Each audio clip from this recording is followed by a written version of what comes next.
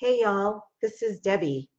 I am really happy to be here and it's been a minute. So join me and post. It would be great to hear from you and know that you're out there. I am a visibility media strategist and I'm going to be talking about something that includes visibility.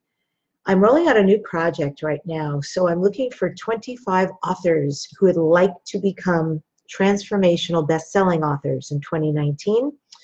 This is a guarantee. So, tell you a little bit about what I'm creating, and you can see off to the side, the URL to register is there, so that's where you definitely want to go if you want to sign up. And I also want to take this time to teach a little bit. So anybody who wants to write, and especially it's a good subject for this particular anthology, I want to talk about fear, F-E-A-R, for sure. And good to see you people. Thanks for joining. So, fear isn't just in life, fear is in a lot of things, including telling your story. And I feel passionate, I feel compelled, I feel like this is something I'm really proud and interested to do. With that said, the anthology is called #MeToo. And I am looking for men and women who have experienced harassment or violence or massively inappropriate behavior or a bias, inequality based on their gender. And I can tell you that this is going to be an upbeat book. Yes, there will be stories shared, and this is a safe place for people to finally have a voice. And this is also very much about inspiration or wisdom. So if you're somebody who this book would fit, definitely go to debbid.net/anthology. And again, you'll see the URL there. It's an amazing package. Hi, Dolores. Good to see you. Hi, Julie. Hi, Andrew. It's always fun to see people out there. So this is about finding your voice. It's an inspiring book of sharing stories, paths change, and wisdom gain. For anybody who wants to be a published author and not have to write an entire book, this is definitely for you. It's amazing to me. Once, like a year and a half ago, I just really started studying anthologies to try to understand them. What's the deal with anthologies? And what I found is there's this huge readership. There's a lot of people who commute. They're on shuttle buses. They're on buses. They take some kind of transportation. There are people who just prefer to read a chapter and put it down and go to sleep at night. But there's a big readership for anthologies out there, which is a theme-based book. And people love to buy into theme-based books. So this one is going to be #MeToo.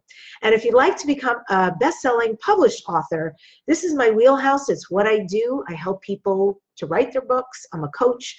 I also have a company that takes books to a guaranteed bestseller, and I train people how to be interviewed and where to be interviewed so you get great results. With #MeToo, the compilation anthology, the bottom line is, do you have a story that needs to be told? A story that can help and empower others. It's interesting, I had a conversation with a woman about this, and she's interested.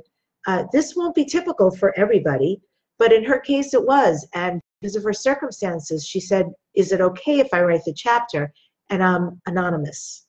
I don't put my name. You bet.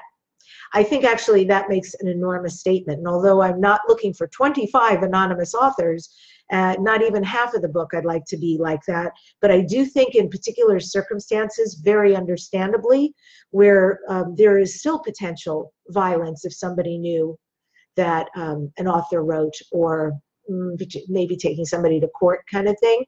So, people are still out there doing bad things, and she still wants to tell her story. So that was a hell yes for me. And so I'll be looking at, who's coming aboard and what your interest is and why and what kind of story you have to tell. And once the chapters are full and all set, the book is closed. We're moving forward. It is about tales from survivors, those who have experienced sexual harassment, sexual assault, or violence. or inequality based on sex or gender. Men and women, safe space for survivors of sexual violence to end sexual harassment by sharing healing stories and give a voice to your experience. You are not alone. My superpower is definitely visibility through books and media. So if you desire to write a chapter in a successful compilation and you want help to go from author to published, debbid.net/anthology. I've helped hundreds of authors thus far write and make their book a success. And the program completion success is 100%. I finished an anthology last year. We published it in December.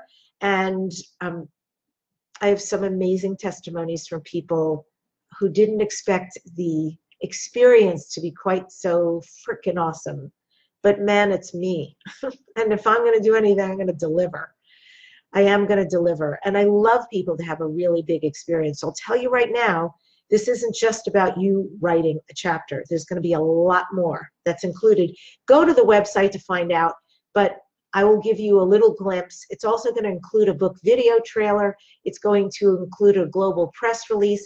It's going to include that the authors are interviewed on 3 podcasts. They'll be featured in a magazine. It's going to include marketing copy, a guaranteed international best-selling launch, and strategy call with me. Those were amazing last year. People got pretty close.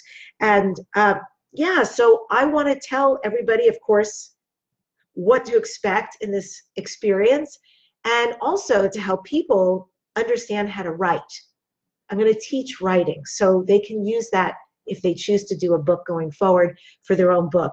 And here's the great news. If you are compelled to join and you want to contribute a chapter to #MeToo, but you don't want to write, don't worry. I've got a team who will interview you and we will transcribe your words for your chapter. We've got an editor, proofreader. We design the book cover. The authors get to choose between book covers. It's a pretty yummy experience.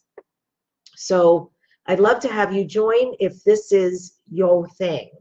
And I do want to share some stuff about writing for those of you who are authors or who might be interested in doing something like this. I love you too, Julie. So nice to have you here. Yeah, so fear is really interesting, right? And I will tell you, as somebody who is a book writing coach, fear comes up for people. Did you know that out of 100% of people who want to write a book, 85% never will? That's a big statistic. It's a true statistic. And out of the 15% who are remaining, there are those who are going to start their book with the best of intentions and they are never going to finish it. These are some of my clients. Come on board. And the reason is people don't know what they don't know. They're not sure where they're headed, not sure what to do with the book after. And also they lose their mojo. Something doesn't quite complete in their space for them to finish their book. And it's really frustrating. What I know about people in both camps, the 85% never going to write that book, but they want to. And the other percent out of the 15, let's call it 8%, who start writing their book and never finish it, it is incomplete. And that is the worst feeling, right? That's one of those, you don't want to go to the grave with that regret. If you've got a book in you, if something inspired you to write, if you've got a story to tell, it's yours to tell. So I can help get you there. And let's talk a little bit about fear if you're an author or want to be an author, because fear is so important. So I'm talking a little bit about how fear can typically get in your way, and I want to address that even more in book writing. But I'm also going to tell you how fear is amazing. It's amazing, people. Fear is a miracle. It's a miracle for sure, because fear actually helps your writing. So I'm going to show you, teach you, talk about all of that. And yeah, so for some people with fear, it's the imposter syndrome, right? The imposter syndrome is where somebody, usually very accomplished people with many credentials, are deeply afraid that they might suck. right? That they're basically a failure, that even though they have achieved all of this, they don't look at it like that. I actually spoke to somebody just like that today. Oh my goodness, I don't want to say too much because I'm always concerned people might be watching, but this is somebody who's achieved massive things in the entertainment world. Massive. Like things we probably all would like to be achieving, and still talked about that. Like it just wasn't quite enough. Wow. So at any level, this can affect people, the imposter syndrome. And it's not saying that they're frauds. They're actually not frauds. It's just a thought, right? A limitation thought. And it's far from it, because actually with the imposter syndrome, they feel this way despite clear evidence of their competence. And almost no matter what any of us on the outside say to them, like, hey, that's